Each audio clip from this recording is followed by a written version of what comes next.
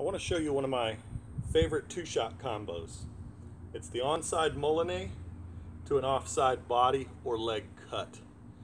So I use the Moulinet. It is a shot that's intended to hit the target, but I'll throw that onside primarily to load the body. When I say load the body, I need to do the back cut. I need to have my body twisted a little bit this way to have energy to pull back.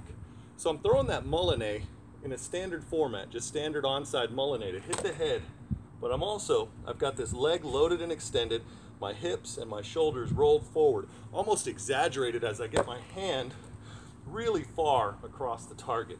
Now if you notice here, my hand is coming across the body. I'm reaching on that Moulinet so that I'm loading this hand.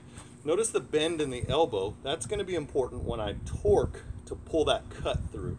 The elbow is going to help add power to the shot. So I'm twisting in as I deliver the Moulinet. I'm twisting out as I deliver the offside body cut. So I'm using a forward rotation and a backward rotation with torque mechanics in my elbow to deliver that power. So it goes.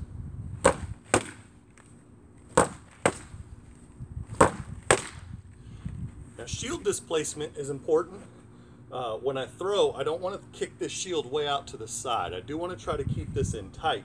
So when I deliver the Moulinet, the arm comes high and across so that I am still getting some degree of defense. And then when I throw that offside, a lot of times I'll actually kick the shield over to cover the onside of my body.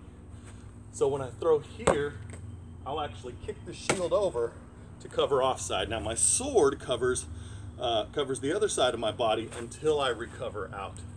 So when I throw that first one, the shield's coming down and under the arm, and then when I throw offside, I have this coverage on the way out.